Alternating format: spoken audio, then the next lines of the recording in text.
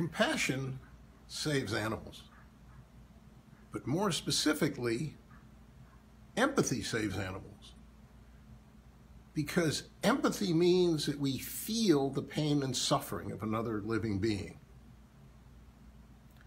And if you're looking for that in the Bible, unfortunately, it's not there. Probably the verse that comes closest is a proverb from 10:12 that says, "A righteous man has regard for the life of his animals, but the compassions of the wicked are cruel."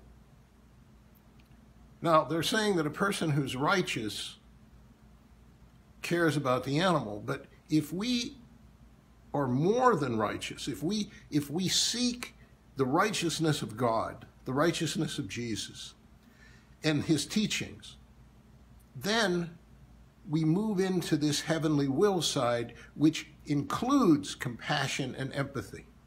You can't fully love, completely love, as we're supposed to love God, unless you also have unlimited compassion and empathy for the whole of God's creation. That's every other human being, every animal, and the environment we live in.